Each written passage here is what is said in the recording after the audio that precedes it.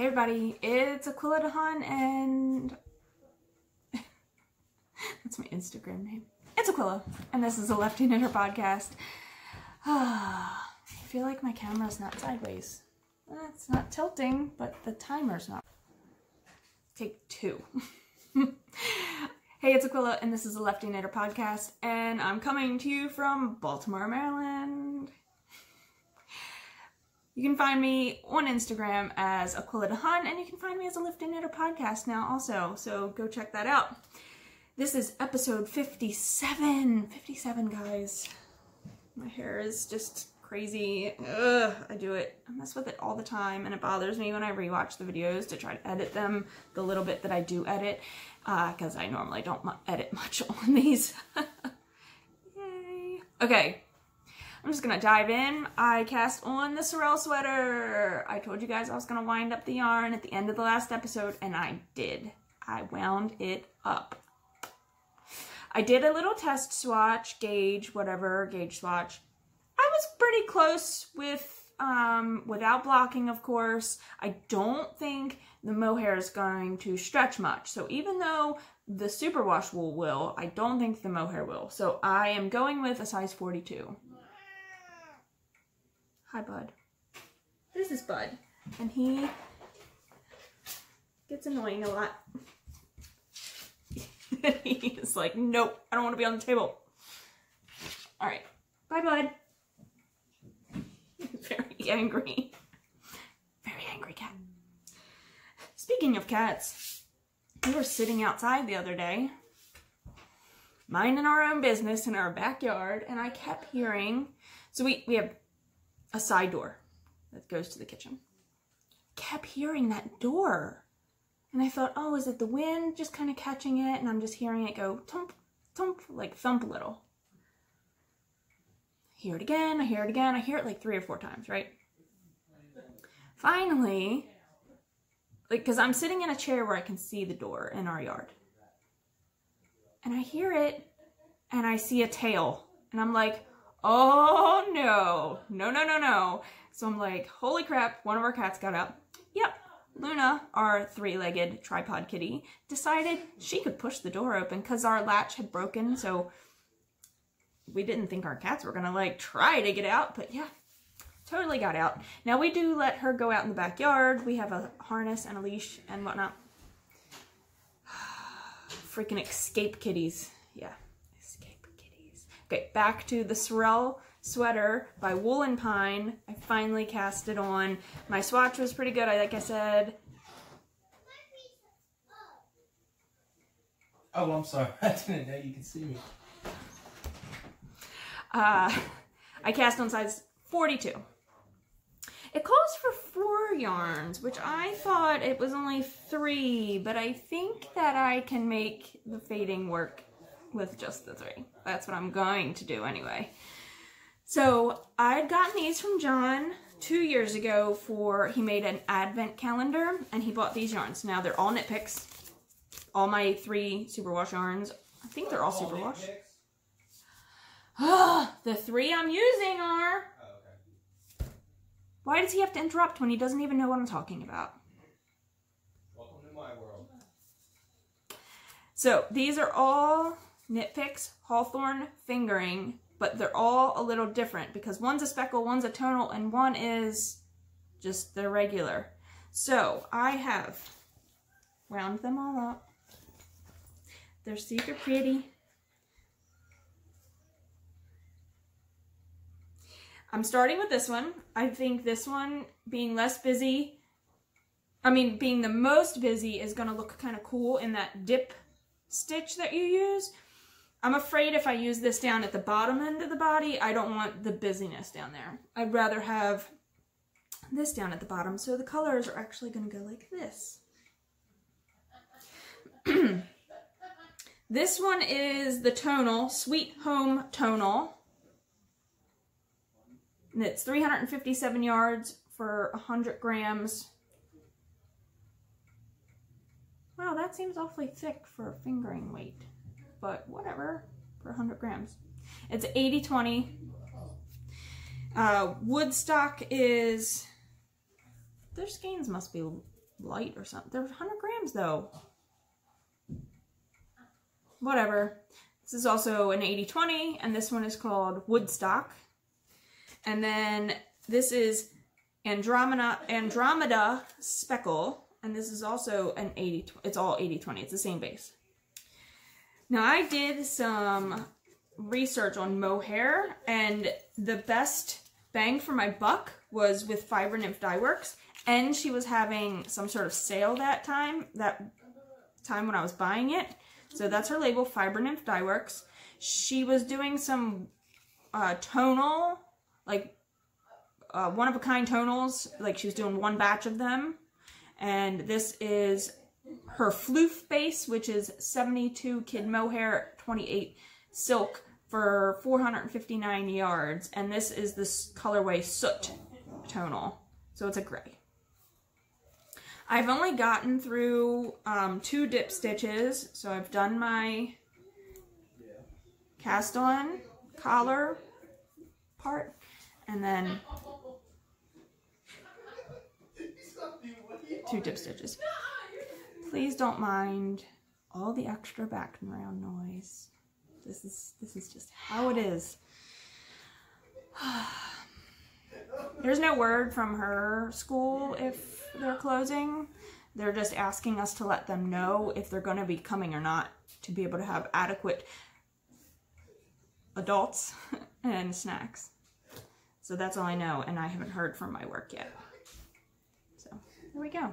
It might be the start of teleworking. 2 of my knit night group friends, they are already teleworking starting tomorrow. We did set up Google Hangouts and made ourselves a knit group on Google Hangouts so we can all be on there. We were testing it this morning, so that was really fun.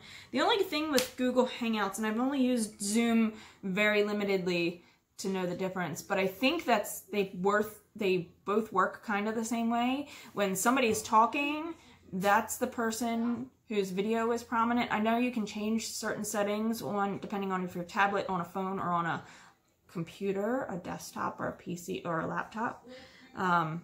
But you have to just be mindful. I know lots of virtual knit nights are going to be happening. I feel like if you have more than so many people, it's going to get very hard to actually have conversations with people. I know we are not self-quarantined yet, but there's 3 counties in Pennsylvania that have already been self-quarantined by mandated self-quarantines. They can only go to grocery stores and pharmacies, and that's the only places that are open. So, yeah. I do believe that it's coming for everyone, because Americans are pretty much like, we're gonna go party for St. Patrick's Day. Sorry, we are doing some self-awareness, social what is it? Distancing is what they're calling it. We are definitely doing that. Although we might go ride by the tennis court today to see if there's anybody there, and we might go play tennis if it's empty, just to get out and get some exercise. And we're gonna pack up her bike so she can ride around the court.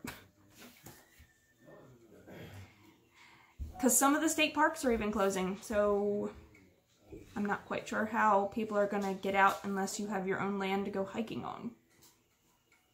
Just to get some outside time. Luckily, we have not like a great yard, but we have a yard with a playground with a play set in it, so we'll be okay in some aspects.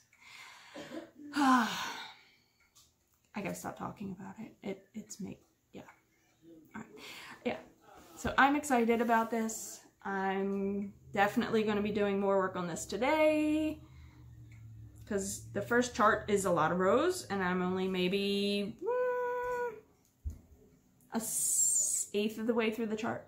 So it does look super cool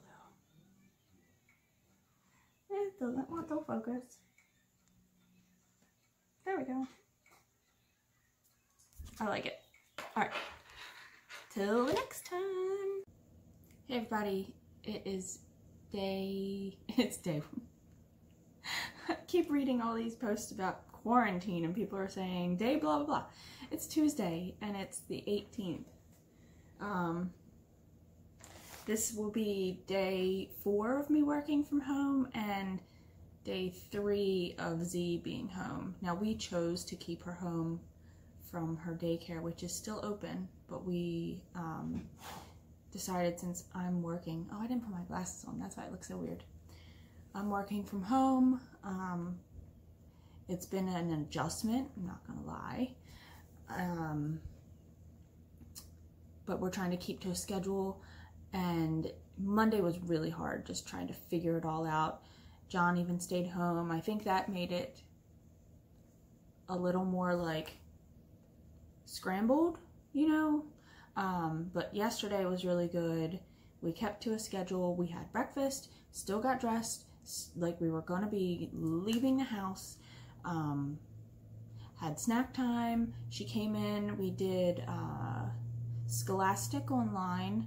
It's like scholastic.com, and you just search for if they're advertising it as like home learning or whatever, and it's free. So I really highly suggest you go and you find the age of your child, and they have like a book that's read to you. They have like a cartoon story. They have a theme for the day, like yesterday, day 1.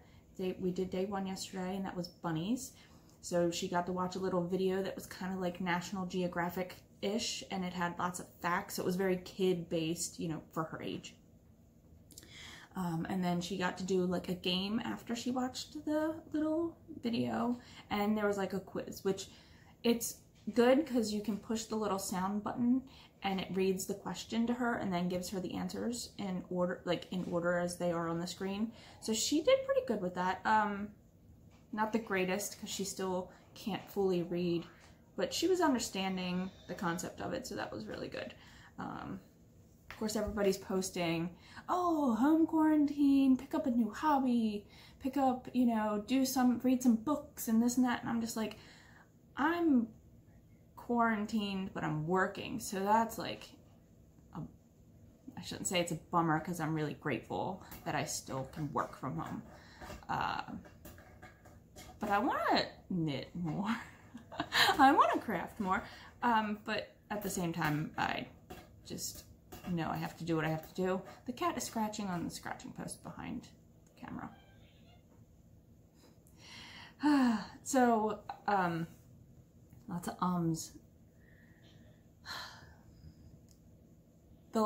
So we kept to the schedule. I actually clocked out for lunch, and Z and we had lunch, we went outside, we're grateful that we have a little playground, so she swang on the swings for a little bit, and then we took a little stroll around the block, and then when we came back in, John's been home, he comes home pretty much like mid-afternoon-ish, so he came home at that point, but if not, it would have been quiet time for her, which is what she would have had at her school. So we had set up, she has a sleeping bag that has like an air mattress in it. So we set that up, and I said, as long as you're resting, you don't have to sleep, because she doesn't sleep when she's at school either. I'm okay with that, just some quiet downtime. And even after her and John came in, she did lay down and had some quiet downtime, which was good. We've been doing virtual knit nights with my knit girls. I had posted something on a Lefty Knitter's Instagram about trying out Zoom. Now I did create a room, and the room, I didn't post the room number, and there is a password for it. So I'd like to still try that out, because I wouldn't mind having another virtual knit night with just some of the people that I'm friends with virtually. You know, some people I've met in person, but I think that would be nice. What's really nice is I can decompress a little with my knit group. Sorry, you can probably hear her playing her game on her tablet. Because it's been really trying, and you need to really decompress, and I've been honestly just really tired at the end of the day that I barely get any knitting in. We watch like one show on TV, and John and I are both pretty much ready for bed. I do those color by numbers on my tablet, and I love that, and it's very like kind of mind-numbing, and decompressing. So I will show you the progress. I forgot to put progress keepers. I am terrible at that because I am not used to doing that. So I am decreasing now on that hat that I'm making with my hand spun. So I have this much left, and I still have my little mini skein, which I think I'm gonna have to break into, which totally fine too. The rest of it will, like I said, will end up going in my blanket. But I am decreasing now on my hat. I just love that I didn't even notice this color change when I was like spinning it. So yeah. So I'm doing the decreases there. That's where I'm at in that project. And then the Sorrel sweater, I haven't gotten a whole lot done on that either. I've gotten some, just not a ton. I think I had only done one of the dip sections at that point, and I'm ready to do another, but I have done some in between. So I'm 1, 2, 3. I've done 3 dip stitches, sections. It's weird to explain. Sorry. Oy. So I'm ready to do the next line as a dip stitch row. So I'm ready to do that, and it's starting to grow a little bit because you're increasing at certain points, so it's really exciting. It's so soft, and sorry, there we go. Yeah. Oh, and it's the morning of Wednesday, just so you know. So I'm getting ready. I'm gonna go make tea, get some food. She's already ate, but I want to get her dressed and whatnot. So get us ready for our day. Maybe this will be worked on tonight, because I think I'm gonna try to get a couple decrease rows done on this morning before I actually log in. And I'll have to switch soon because the 16-inch circulars aren't gonna be, it's gonna be too tight. But yeah, that's where I am. It's just been, as everybody probably feels, a roller coaster of all emotions, trying to adapt, trying to figure out. You don't know the outcome, like there's no known end date to any of this. So just being real.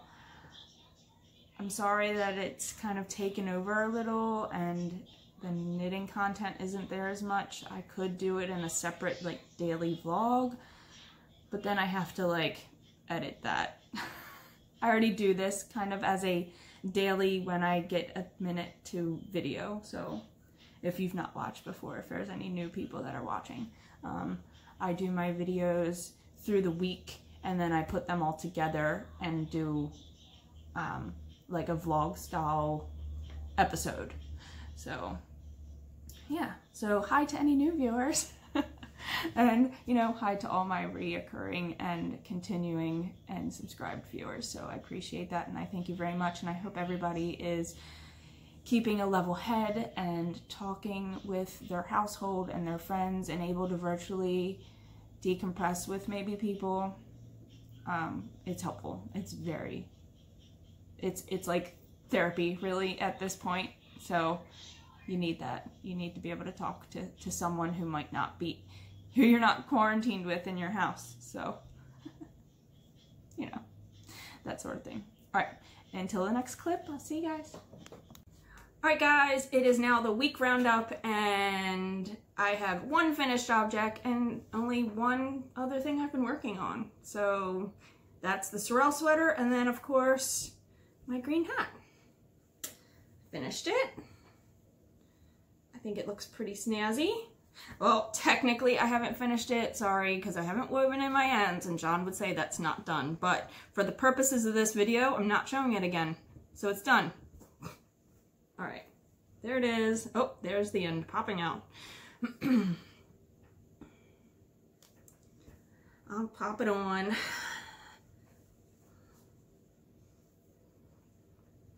It's cool. Ta-da! Done. See you in a bit. Yeah. Okay. Sorry. MJ was heading out for just a moment. So John's outside with Z and they're putting new mulch in her playground. We figured we might as well just go get it and it'll give us a project to do. It needs to be cleaned out a little, but whatever. We are just very grateful that we have that, since we think Sunday we might be going on house lockdown. We're not sure, but that is what seems to be going around as the talk. So, all right, there's that. I don't know if I'm gonna keep this one or the other one, and I don't know who I'm gonna give the other one to. I'm not sure. I had this much left of my ball, and then I still have this tiny little mini skein, so they might just end up in my blanket. I don't know, unless I used it like in one stripe of a hat. I don't know. All these yarns that I do put in my little, I have gallon Ziploc bags. I have 3 of them with all the scraps for my blanket. Sometimes I do pull from those scraps and do like a single stripe. Sometimes I use it to wrap like a gift. Sometimes I use it to hold stitches for my thumbs on my gloves that I made, or even, you know, the arm stitches on a sweater. Just saying. I don't pull out like my box store acrylic yarn and do that, although I should, but, or keep like one little ball of that somewhere easily accessible. I don't know. Not that it's not easily accessible, because it's just in a bin right inside my basement door. Sorry, I'm a little froggy. Unless the needle just wants to pop out. I'm using my, oh my gosh, I forgot what they're called. I'll have to look it up and I'll tell you guys the next time. I just did another increase on this. I haven't tried it on. Here's how much I have left of these 2 cakes. Compared to a regular sized cake, that's how much I've used. Wow, that looks terrible from being in the bag, but that's okay. It's just a cake of yarn. So if I look at the chart, which I'm not going to show again, this is the Sorrel sweater. I just finished round 40 of 56 of the first chart, so I don't have much left to go. The second and third chart are much smaller. So I'm almost done. I'm not going to lie. The repetitiveness of this, because it's pretty much the same couple rows over and over, there's some patterns, and maybe it's because of the stitch that you're doing. I am so over this. This one I'm not over, but I can tell you, I've screwed up a few times. So, when you do these dips, these V stitches, which are gonna be hard to show. Oh my goodness. Okay, when you do these dips, you do one dip and then you do the second dip. I have, on some rounds, forgot to do the second dip. What did I do? I just did the second dip on the next round and fudged it. I don't think you'll be able to tell, just letting you know. Also, you can see it's all these purls and then knits, purls and knits and purls and knits. There have been, I think, 1 or 2 times where instead of moving my yarn from the back to the front or the front to the back, whatever I was doing, I somehow made a yarn over. What did I do? When I got to it, I just knit it with the next stitch or purled it with the next stitch. I wasn't ripping back a row. That wasn't happening. Also, and I know podcasters have talked about this, when I'm doing my switching from my purl to my knit stitches, or my knit stitches to my purl stitches, because I knit that way, so I am saying the right thing, right? From my knits to my purls, I get a bigger gap. See that gap? Right there? And it's on every, but it's not at the end.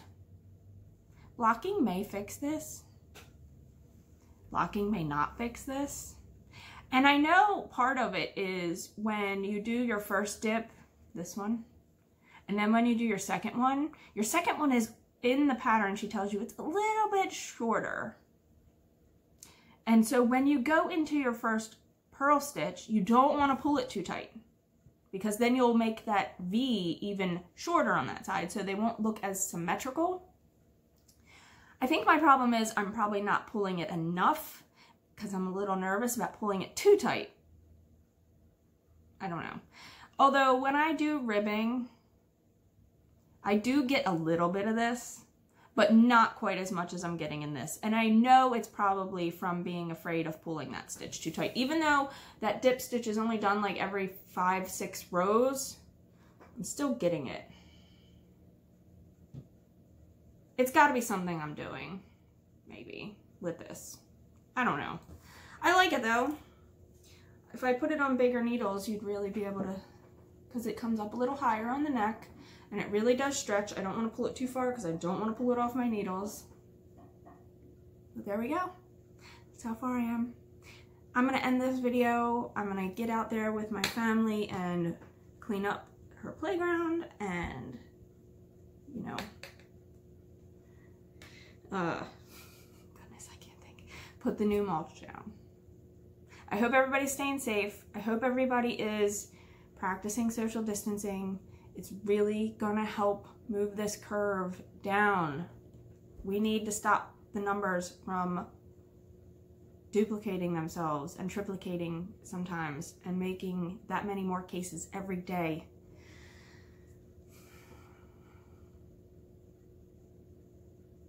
Just practice the awareness of it all. That's all. That's all I gotta say. I talked a lot about it in this episode, and I hope you stuck through. And I hope everybody is just doing, like I said, their own reading and their own whatever they have to do. Because they've warned us, right? They've warned us to do these things.